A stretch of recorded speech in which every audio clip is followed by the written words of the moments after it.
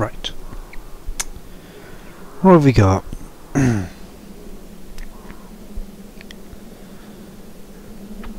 Rubies, cigarette butts, bit of cloth.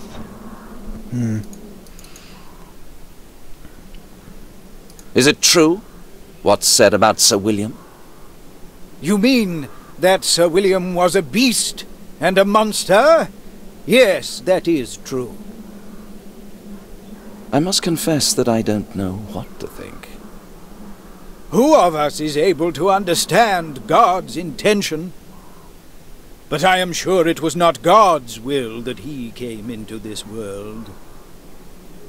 What do you mean? When he was born, it was as if he wasn't one of God's creations. He had a totally lifeless face, and those eyes. Understand me, it is not easy to talk about it. I understand. Tell me, how did his family cope with it?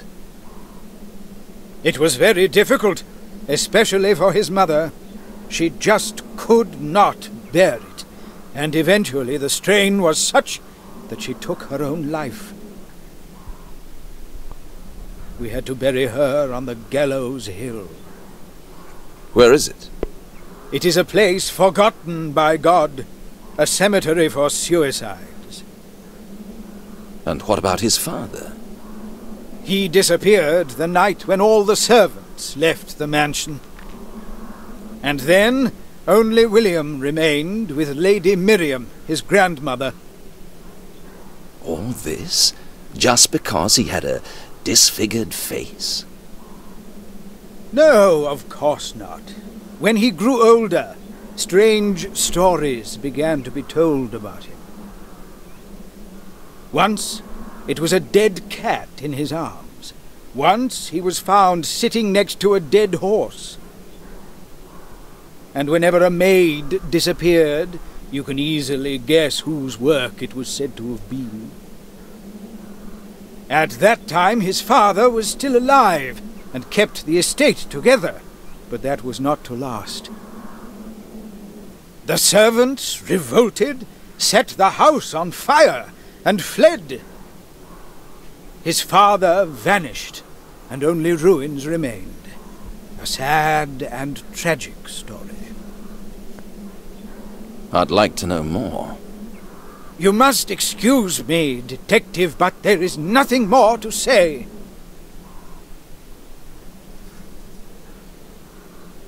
The coffin was closed during the whole funeral, is that right? Yes. By whose request? Lady Miriam, the grandmother of the deceased, wished it so. That's suspicious, don't you think? I can't understand why. I think it might have already been empty before the funeral. Perhaps it was Lady Miriam's last attempt to protect her grandson. Everybody hates him. It almost destroyed the family. If he disappeared, he would soon be forgotten about. Lady Miriam might have faked his death in the hope that is what would happen. I am sorry, but this seems rather far-fetched to me. The absolute isolation and the permanent fear of discovery would be worse than a prison sentence. You're right. But people sometimes do desperate things when they have no other choice.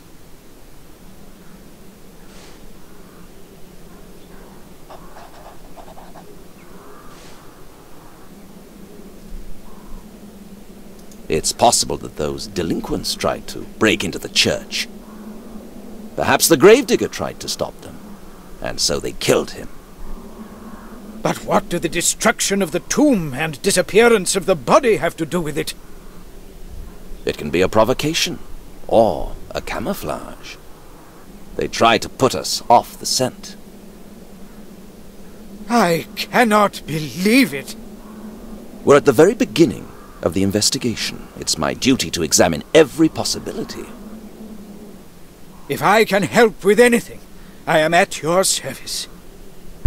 In that case, I would like to ask you to check the church inventory, just in case something is missing. Yes, that is a good idea. At least I can make myself useful. If you find something out and I'm not here anymore, send a message to the station. You can rely on me, Detective. God bless you.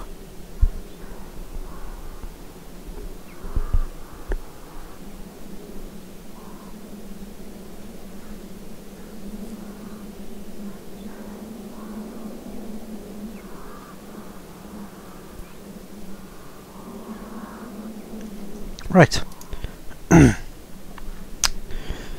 I was thinking about these items. Now, I haven't really seen any way we can. He said something. He said I'll examine this in more detail later. This piece of cloth, but I can't really do anything with these tools. Or burn it. So I'm not really sure. I'm guessing I've missed something, and this body, I can still select it, which makes me think I've missed something.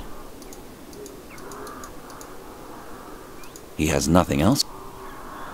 You know. But before I do this, I need a drink.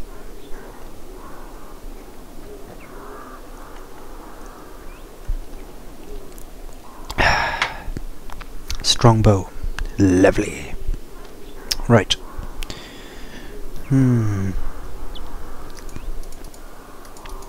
Thing is, he's got a cut throat and...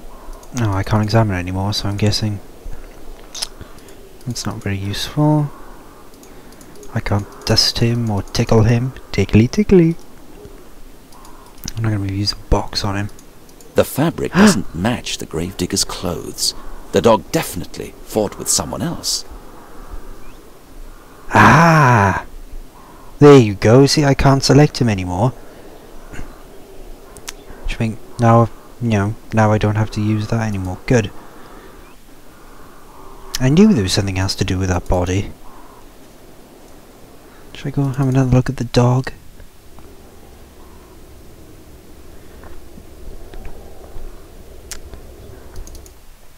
Nope. Can't select the dog. No point walking around the cemetery again. Let's go have a chat with the guy outside. The journalist finally gave up, but there's still a strange feeling in my stomach.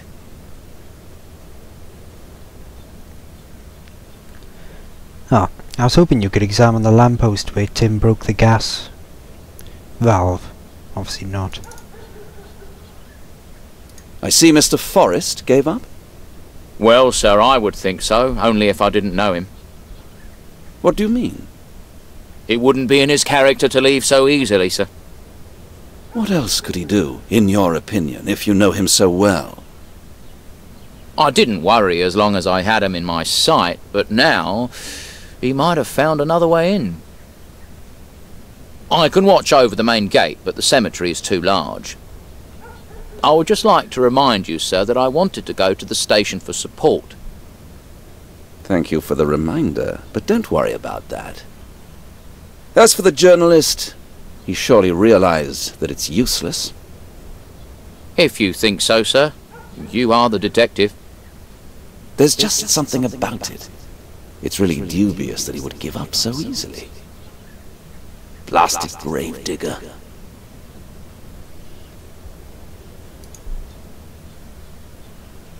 The sewers? What the... I never noticed that before.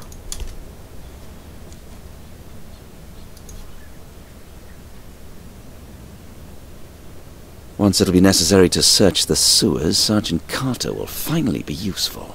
Oh, lovely. Let him wade through the shit. Let's